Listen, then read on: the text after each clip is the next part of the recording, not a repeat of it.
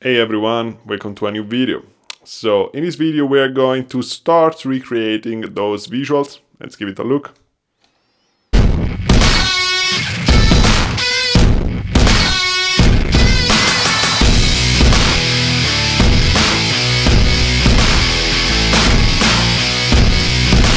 So this is a Max for Life device that I've created a couple days ago, and I actually posted it for free on my Patreon, link in the description. The visuals are being triggered by MIDI input, so exactly as we did in the last two tutorials. MIDI notes input is triggering the visuals to do something, and we got this like 2D shooter game, like some spaceship stuff. So in this video I'm going to start to explain you how I did that, and maybe in future episodes we're going to expand on this. As always, as you are cruising in, a like to this video and subscribe to the channel will be much appreciated. And without any further ado, I guess let's start. So in this video we're going to, I think we're going to make the star explosion bit. Probably not go any further, but let's see. Okay, let's go into it. Alright, so we're going to start from the very scratch. As always, let's create a max MIDI effect. So first a forward, this video is going to be much more advanced than the previous ones I made, but all the stuff I'm going to do I've already explained several times in a lot of other tutorials, so if you find yourself lost, check out my website, check out the list of tutorials I've got there, and there's surely going to be some of those that will make everything more clear for you about what's going on in this video. And if you don't find those tutorials, then just ask me in the comments. So let's open this device, just a freshly new device which I've just created. Here is our Max console. And what I'm going to do is to first of all zoom in, and then also I'm going to get rid of all these comments here, right? Okay, so first thing we're going to need again is a JIT world with the floating one, so the window doesn't go behind the patcher. We are going to set the size to 320 by 240 just so it's not too big. We're going to enable it by default, and we're going to put full scale anti-aliasing. And there we got it. Here is my window. I'm going to check the frame rate by creating a JIT FPS GUI object. There it is. Oh, you know what? Since the refresh rate of the Apple screen, it's variable. It's not like fixed 120 because it's used this ProMotion technology or whatever. So it's going to variate between something and something. Actually, what I want to do is to desync it from desync the rendering of the JIT world from the refreshing of the screen. So to do that, we just set the sync 0.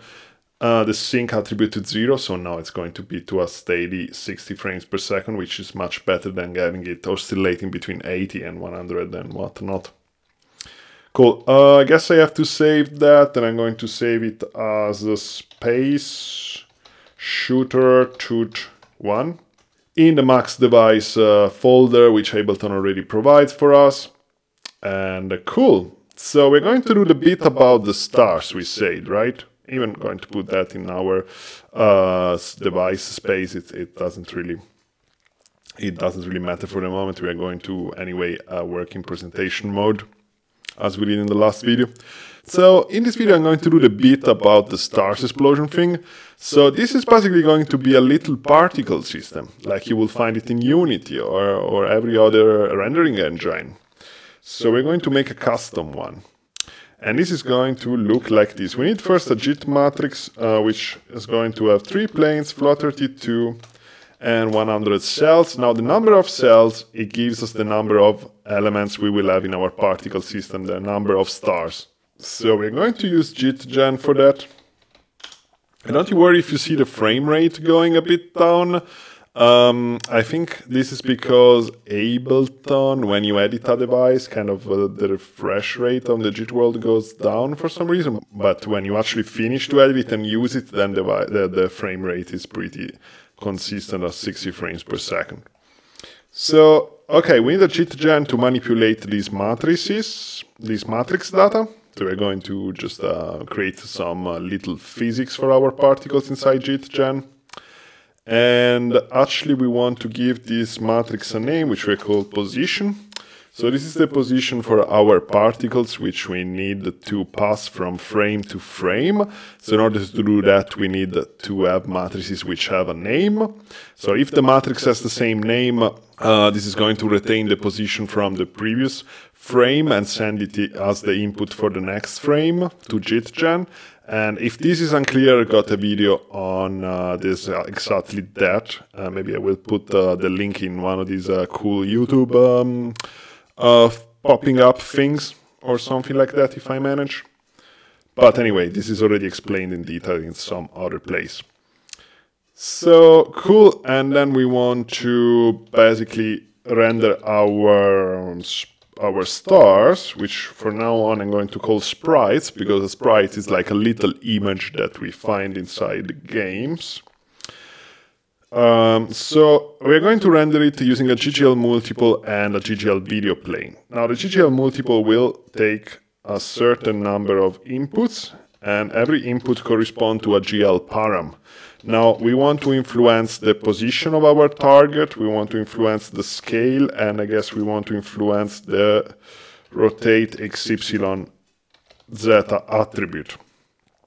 Okay, so this means that if we connect now a GGL video plane to that object,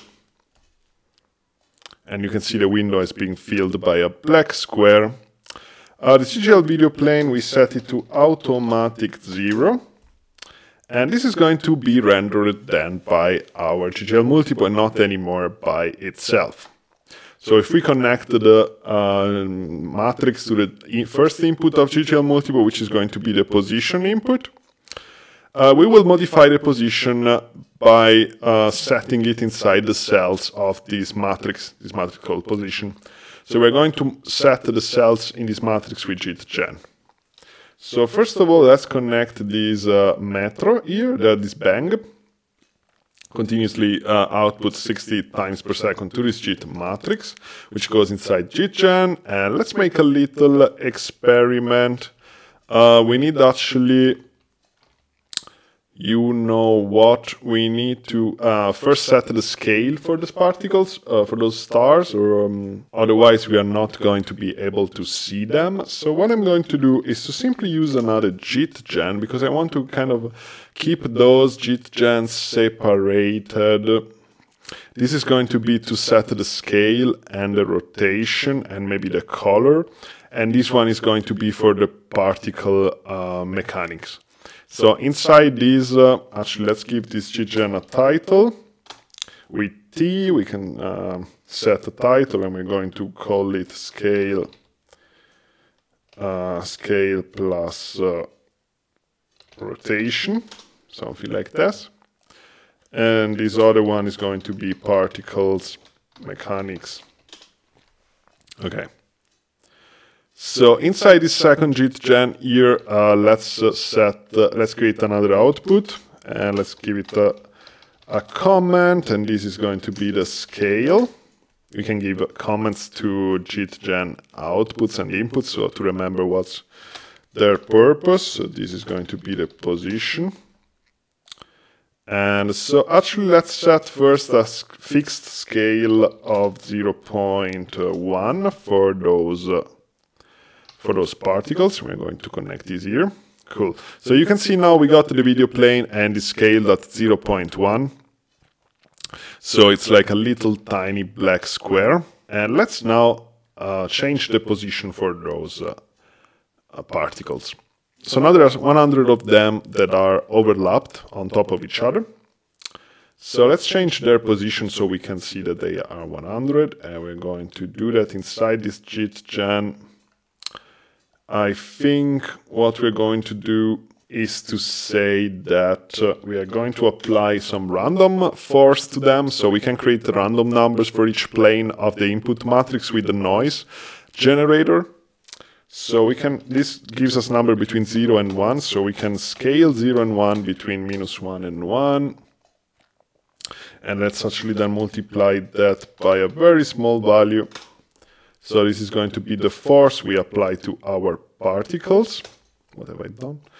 And so what we're going to do is to simply sum them to this, and we should start to see, let's make this bigger. We should start to see our particles moving exactly. So at every frame they will get a different force, so they will keep moving in all random direction, every frame a different random direction. Now, since we want to render like stars or something, let's add the texture to those black squares. So let's actually assign to our video plane the color white. This is not going to influence it at the moment, but maybe later it's going to be useful. And let's create a GGL texture, and let's give it the name of star text. And we want to drop some image inside this texture, so we can use a drop file, but we can actually use live drop file, which is even cooler because it kind of remembers the latest file that was dropped into it. Although this is still a bit unclear to me how this works. I have to check this better, but it kind of remembers the last file that was dropped into it, and I think when you save it, it's going to recall it, or when you recreate the device, it's going to recall it, something like that. So let's give to this GGL video plane the texture star text. Right, so now the texture is empty, so it's going to show us an empty texture. But we can drop something. For example, I got here an image of a star. And by the way, all the sprites that I'm going to use in this video are taken from the Kenny website, kenny.nl. Put a link in the description. It's a very cool website with a lot of assets for video games. So I just dropped an image inside it, and it doesn't really seem to be working. And okay, for some reason was somehow not outputting my file, the drop object. So yeah, as I said, I still have to check really how this thing works. But there we go. Once I save the patch, then it started working. So here we got our texture, I just dropped it here. So now all our video planes, our particles have the sprite attached. As you can see, they have a black background. But if we set blend enable to 1, this is going to go away. But as you can see, they are still kind of overlapping with each other. So we also have to set the depth enabled 0. So the depth is not going to make any difference anymore. So so now they appear all without any sort of border or overlap. Cool. Now let's give them kind of a more nice movement, so kind of this explosion sort of movement.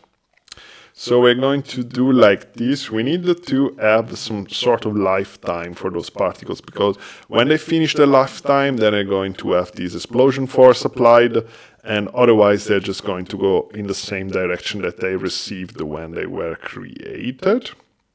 Oh, you know what? In the JIT world, let's actually set ortho 2, because we are anyway working in 2D coordinates, so we don't want to have the z-axis, we don't want to have any perspective, so we set orthographic projection. This means that it's not going to take the z into account our program, and this is what we want because we are working in 2 dimensions. So I was saying we need a lifetime, so let's create another JIT matrix and actually call it lifetime. And we need to copy it because this is going to go inside. Let's actually send it inside our second input here. And inside our jit.gen, let's actually give comments to those inputs. So this is the position, and this is the output of the position. And this is the lifetime. I wonder if I can just write C, or if it's going to complain. I mean, it doesn't really complain, yeah, but it's not a valid attribute yet, so let's just write comment so it's better. So, cool. We want to output this lifetime, so we have it as the input for the next frame, and every frame we want to advance of 0.01. Actually, no, you know what? Every frame we're going to subtract a little quantity from this lifetime. So if we now start to, if we connect this lifetime output here to the matrix, oh, and I wrote the wrong name, here is actually lifetime on this output. So you see, if we go now with the mouse on top of these outputs, we can see what's the actual connection inside, how it's labeled. So position here and lifetime here. So let's do like this. Let's actually create bang 2. So we got 2 bangs. The first bang is going to go inside the lifetime, and the second bang is going to go inside the position. So if we now check what's going on inside this lifetime matrix, we can see that these are numbers that are decreasing below 0 continuously, because it's always being subtracted 0.001 at each frame. So what we want to do is to actually set these values by default to some sort of number between 0 and 1, and we're going to do that with a jit noise. So let's do this. Cool. And then we're going to wrap them here between 0 and 1. So once this goes below 0, it's going to go back to 1. And once it's going above 1, it's going to go back to 0, but this doesn't really matter. Okay, so you can see. Actually, we don't need 3 planes for that. We need a single plane, because this is just lifetime. It's just a single value. It's not a vector. It's just a number. Like age is just a number, basically. So inside here, we want to say when this is lesser than 1, when the lifetime is lesser than 1, that's what it means. When lifetime is lesser than, than 0. Why I say the 1 is actually 0. When lifetime is less than 0, then apply these forces. Otherwise, don't apply any forces to the particles. So we can do that like this by using this ternary operator. So if this is true, then apply that. If this is false, then don't apply anything. So what we will see now, let's make the force a bit bigger. What we will see now is that when the particle's lifetime is less than 0, then we have this force, but just for a single frame, then nothing is going to happen anymore. So actually we want to create a new element here, which is going to be the velocity. So we need to transport another number from frame to frame, and this is going to be the velocity. So let's go inside jit.gen again, and let's create another input 3, and this is going to be the velocity of our particle. So basically the velocity is going to be the result of all the forces applied to a particle at each frame. So we need to output that as well, because we want to have it as an input in the next frame. So we want to make this feedback system with the matrices. So let's copy that, and then let's call that velocity, and let's copy that again. This thing we can put maybe up here, right? So this goes into the third inlet, this goes from the third output, and instead of having a bang 2, let's have a bang 3. So we bang all these matrices at each frame. And for this noise, we can actually attach load bang here. So it's going to be filled as soon as we load the device. Cool. And cool. So inside here, we want to say that the velocity, actually we want to move this stuff not to the position, but to the velocity side. So when this is less than 0, when lifetime is less than 0, then we want to have that the velocity is actually going to be the noise values. Otherwise, it's simply going to be the previous velocity, and then the previous velocity is going to become the velocity for the next frame. And the velocity is what we are going to sum with our position. So exactly, as you can see, when the particles finish their lifetime, they get sent away. They get this force applied onto them until they actually disappear. So what we also want to say is that when the lifetime is smaller than 0, then we actually want to reset those particles at the center. So let's just create a vector with 3 zeros. So this is going to be our reset position. Let's give it a try. Okay, so as you can see, when the particles finish their lifetime, they're going to start back from the center. So let's see if this is actually working. Yeah, it looks like it's working. Now this velocity is a bit too much, so let's just reset it to 0.01. Okay, so that's a bit too few. And what we want to do is to maybe also give it a bit of attrition, so we simulate kind of air resistance. And through that, we just need to reduce the velocity at each frame by a certain amount. So this simulates kind of the friction of the air. Cool. And what we can do is also to scale those particles according to their lifetime. So if they are getting older, they basically get smaller and smaller until they disappear. So let's also make them a bit smaller. So let's go inside here, the scale thing. Let's actually input our lifetime inside the scale gen. And what we want to do is to multiply the scale that comes inside by 0.1. And we're going to pass it as the scale. Right. So when they get old, then they will basically disappear. And also let's make them slightly, actually half the size by multiplying the scale, which is the lifetime, which is it is between 0 and 1, right? Because we wrapped it. So between 0 and 1, and now it's going to be between 0 and 0.05, so it gives us nice and small particles. What happened here? I just disconnected that for some reason. Okay, cool. So the initial force here is a bit too strong. We can set it back to something smaller. And the lifetime is too long, so we should make them die faster. Okay, cool. So we have this sort of very cool explosion thing going on at the moment. Nice. We can even give them to each of them a random color, which I think we can do simply by creating a jit noise with 4 planes, float32, 100 cells, and we need to give it another parameter here to our GGL multiple, which is going to be color. So we just connect these here, and this color is going to be multiplied by the matrix. Oh, but notice that actually the alpha, it's also going to be between 0 and 1 in this case. So that's not what we want. So let's do like this. Let's actually create a new input here in jit.gen. We could do it in several ways, but let's do like this. This is, by the way, the position.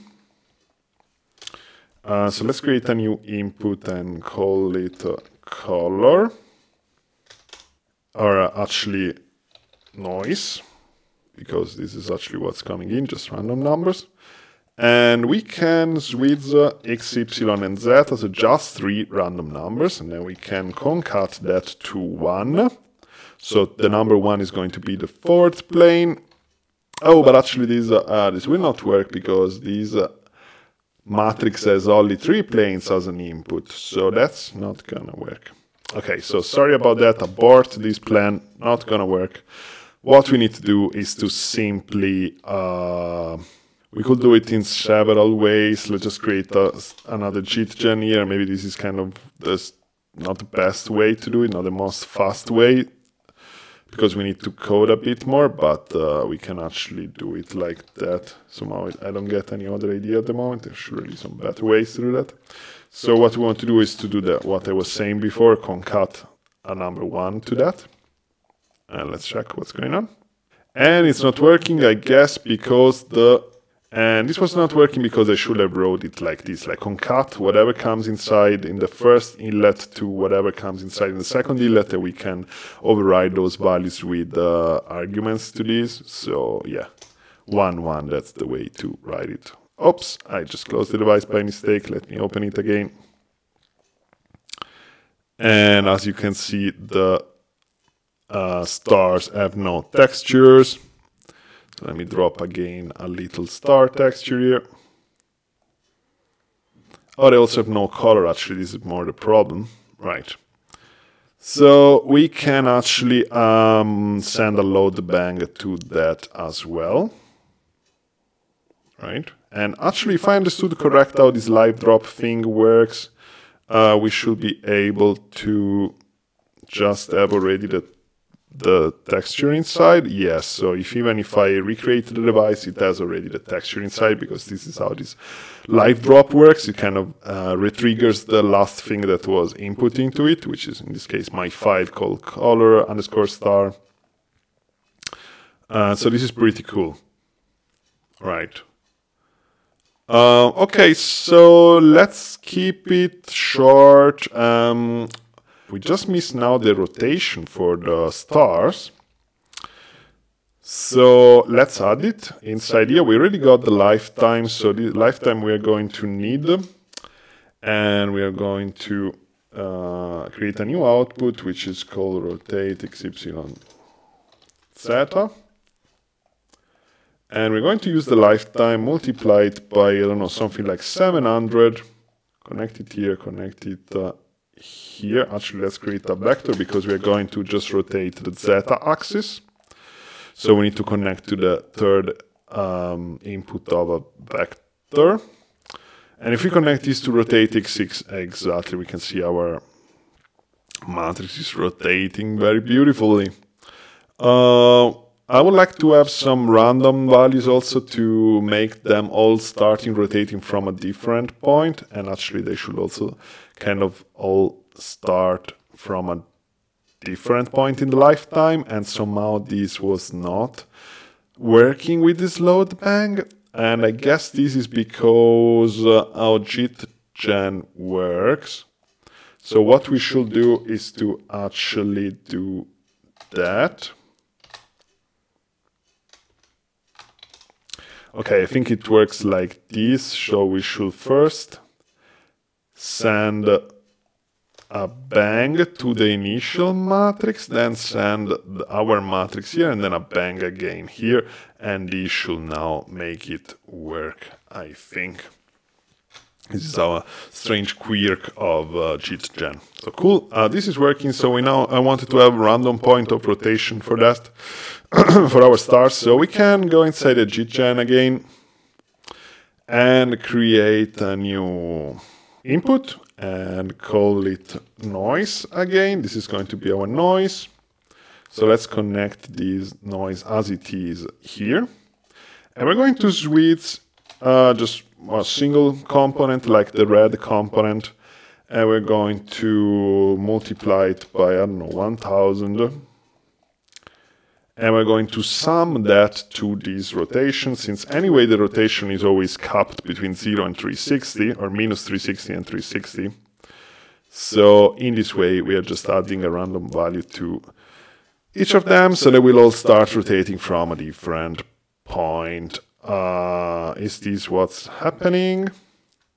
No, I actually think they all start from a different point. The rotation is just that they rotate pretty fast, so it's not so easy to discern that. If we want them to rotate slower, we can just change this number here. There's multiplication.